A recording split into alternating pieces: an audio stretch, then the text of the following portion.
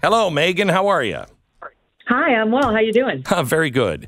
So your interview and the interview that the president did on MSNBC are getting a lot of play over the weekend because in some places he seemed to be hedging his bet, and on MSNBC he talked about a 15-week limit on abortions. Yeah, well, this is one of the reasons why President Trump needs to put himself out there more, because just like President Basement, it's not okay for either one of these leading candidates on the Dem or the GOP side to stay underground. So to his credit, Trump is putting himself out there much more than Joe Biden, but we absolutely need to be probing their positions as the American public tries to make a decision. And Trump on the social issues, with all due credit for the Supreme Court justices we got, has always been a little wishy-washy. He's lived pretty much 75 years. He's 77 now, I guess 73, whatever it is, before he became president, as a Democrat. You know, one of my debate questions for him back in 2016 was, when did you become a Republican? Because if you look back at his life, he's been much, much more of a Democrat and more liberal on social issues, like virtually everyone in New York City is. And I think there's still a fair amount of that in him. So is this, for instance, let me play a clip with you where he was talking about, can a man become pregnant? Play it. Can a man become a woman? In my opinion, you have a man, you have a woman. I think part of it is birth. Can the man give birth? No, although they'll come up with some answer to that also someday. I heard just the other day they have a way that now the man can give birth. No, I would say I'll continue my stance on that. So what was your takeaway? Because he never really answered it, but he did shake his head no towards the beginning. What's your takeaway from that? Well, I thought it was weak sauce. I really wish he did better on that. I like Ron DeSantis' answer, I'm going to be honest, which is no. Right. No. Right. No. Obviously no. And it's not determined based on who can give birth. It's determined by God, and it's pretty obvious just as soon as you come out of the womb. That's the way it's always been. That's the way it continues to be, notwithstanding this weird agenda by some activists in this crazy trans agenda-pushing cult. So Trump clearly knows that. I don't know if he's trying to appease some group of trans voters that he thinks is going to make the difference with him. Even when I had Don Jr. on my show, he was kind of dancing around this issue. I think that they think they're somehow going to do better with Democrats if they don't hit this straight on, even though, 98% of the Republican Party is united on this issue. It is not a winner for any Republican to hedge on this. Just ask Asa Hutchinson. So I'm not sure what he's thinking. I feel like this and the abortion thing, he must be thinking more general election, where there are Democrats who don't feel as Republicans do. But I really think there's such a small voting group on this particular issue. He needs a better answer, and I hope he gets it soon. So, do you think this will shake the tree at all? I think he looks at the poll numbers and thinks I'm going to win. So why not start a moderate campaign now? Because I'm going to win the primary. So let's just get past that and just start being, more moderate to appeal to a wider audience than just the Republicans. Do you think that's going to work? I don't. I'm much more in the Ann Coulter field of thinking when it comes to who the party should nominate. I think they should nominate somebody who's going to drive turnout. And generally with Republicans, that means someone who is conservative, who is genuinely conservative. Look at what happened with John McCain. Okay? They've tried to go more moderate. It doesn't work. Now, Trump does drive turnout because he's Trump, and there's something about him that, his core constituency finds very appealing. And, that 30% isn't going to abandon him, even if he comes out and says he wants abortions in the 9th month. That's really the question, not whether he can shoot somebody on Fifth Avenue. But could Trump say that he's pro-abortion 9th month and still hold on to that core 30%? Glenn, I think the answer is yes. And he's almost toying with that experiment right now. He's not pro-abortion ninth month. He's really more banking on the fact that he appointed the 3 justices who made the difference on Roe v. Wade, and he's not going to lose any Republican voters to Joe Biden on the issue of abortion, right? He's playing the long game.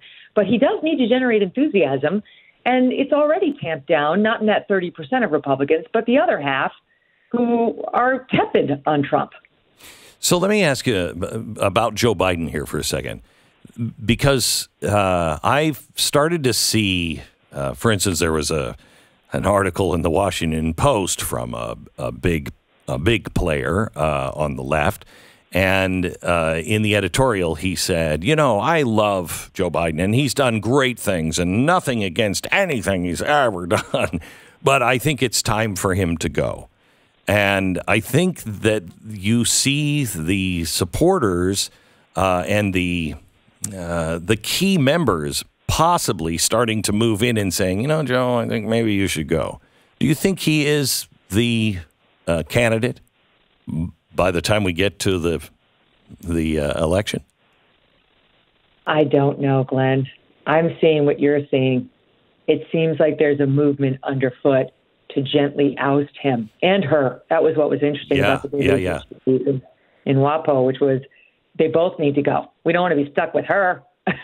But, live by the sword, die by the sword. They selected her for identity politics reasons, and good luck subbing her out and subbing in some other Dem like Gavin Newsom, who doesn't check the right boxes. And even who does check the right boxes. Sonny Hostin, woke identity politics warrior over on The View, was saying, if he subs out Kamala Harris, he's going to lose the black vote. We're not interchangeable, even if he puts back in a black woman. But in any event, you can feel the ground shifting. CNN doing a long fact check on Biden's lies last Thursday. I've never seen them unleash their Daniel Dale guy on Biden. That was always a Trump thing. Now more and more sort of getting interested in just how old President Biden is and polling heavily on it, and the results are disastrous. The Ignatius piece, there's been just example after example of how they seem to be realizing, you know what? He can't do it. We're going to lose if we stick with him. But I also think you have to ask yourself realistically, how do you get rid of him? I think there's some fantasy that Barack Obama could do it. He could come get, give him the tap on the shoulder like you'd get at the dance. It's time to sit down. Your dancing's over. I'm not sure. Well, it's exactly. What man voluntarily walks away from power like that? Well, voluntarily, George Washington. But remember that Nixon did that. And Nixon only did it when he realized the party was no longer with him, when all of the people he counted on to help support him were turning on him. And that's when he decided to resign. There's a good way to do this, and there is the tough way. And we're offering you the chance to make this your idea. And I think part of the pressure might be the Hunter Biden scandal. When you saw the charges last week, are these real or are these bogus too? The gun charges? Yes. I mean, look, they're real in that he did it, and any one of us would have been charged for it. So, okay. But of course, they were brought very reluctantly by a guy who's on his side. David Weiss, the U.S. Attorney for Delaware, is on Hunter Biden's side. He's the man who's been investigating him for 6 years, who let the most damning charges expire under the statute of limitations, even though Hunter's lawyers offered what's called a tolling agreement. They offered to extend the statute of limitations, and David Weiss said, nah, that's okay. This is his prosecutor, so we're supposed to believe now he's going to be tough on Hunter. BS. It was a fig leaf charge on only the gun statute, which, by the way, a lot of people think won't even hold up. This gun statute's been deemed unconstitutional under the Second Amendment. And so it's possible they could go away on constitutional grounds that would probably be acceptable to most Republicans. So it's a kind of a low-stakes matter. But let's say he gets convicted, which he probably will. Some are saying this is a smart move by the Republicans because at least now Hunter and Joe have real skin in the game. He could potentially face jail time. And maybe it gives Dems like Obama and the party leaders on the Dem side the power to go to Joe and say, do it for Hunter. You'll pardon him while announcing you're just a one-termer. Mm-hmm. You can give your son the pardon, keep him out of jail, save the Democrat Party. You'll be on Mount Rushmore, and you can save the whole family. Yes. You know what? If that's the price it takes to get him out of there, let's do it. So be as tough on this as you can be. When you see the left saying there's no evidence, they've got no evidence. There's plenty of evidence. I don't know if that all adds up to, proof, but there's tons of evidence. If you were standing in a court of law, because it's what you used to do, and your client was Joe Biden and Hunter Biden, and you saw the evidence that the prosecution has shown already, and they say there's more, how would you assess your chance of winning? It would depend on the evidentiary standard. If it's preponderance of the evidence, where you just have to prove 51% more likely than 49% not, he's guilty. If it's beyond a reasonable doubt, I would acquit him. So far. But that's only because we haven't gotten all the bank records, which they're about to get. So, but it's more than 51% likely he did this. I mean, I would put it more up in the 60s. But if you're talking about conviction of a crime, we're not there yet. And what do the bank records, what are you looking for in the bank records? What do they have to show? Well, I mean, I would want to see the actual deposits of the money, but into Joe Biden's accounts in order to, actually convict of a crime. But we had Peter Schweitzer on the show on Friday, and he's, of course, the Hunter expert. Yeah. He was making some very interesting points about how in order to show bribery, in order to show corruption, you really don't even need to show any deposits into Joe Biden's accounts. Showing the deposits into Hunter Biden's accounts is enough, not to mention the other 8 family members who are on the take. Correct. The benefit to the family member is sufficient. Mm-hmm. And this kind of brings me back to where I'm coming into this whole corruption scandal. I almost feel like Republicans are overstating their own burden. It doesn't need, I realize why they're doing the impeachment. I'm actually in favor of it. But it doesn't need to go that route, and they don't need to allege crimes. The corruption is there, plain as the nose on your face. Yes. I want one honest journalist, just one, with access to President Biden, to get him in an interview and say, how dare you allow your son to sit on the board of Burisma, a Ukrainian company being investigated for corruption, when you were the point man on the Obama administration's corruption cleanup in Ukraine. How dare you?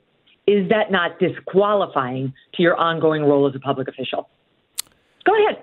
I think it is. We're not going to see that, but I think it is, and I would love to see that. I go a step further. As a father, you knew who Kolomoisky was. He's a brutal killer. He beheads his opponents. And you took your son, who you knew had a drug problem and drinking problem and could easily be roped into anything, and you allowed him to sit on that board with that man? Are you out of your mind? Right. When he was drug-addled. I mean, we were just looking back at the timeline on Hunter's addiction. I actually have this right in front of me because I was looking at it in preparation for my show today. So he joined the board of Burisma in April 2014. That same year, he was just discharged from the Navy Reserve after testing positive for cocaine. All right, that same year when he joined the board, which Joe knows all of this. This is while his father was overseeing U.S. policy in Ukraine. By May of 15, he had a relapse on his alcohol addiction. By 2016, he had a relapse of his crack cocaine addiction. And this is all while he's doing business with the Chinese energy company CEFC, while he's on the board of Burisma, which his father knows because he's regularly calling into the Hunter business meetings in order to lend the Biden name. He knows his crack-addled son is sitting on these boards, cashing checks, and he's facilitating it. I mean, at a minimum, this counteracts the narrative of what a great dad he is. What a great dad. I agree. Megyn, thank you very much. We look forward to your program. You can catch Megyn Kelly wherever you get your podcast. She also follows this show on Sirius XM. Thank you so much. My pleasure, Glenn. God bless. You bet.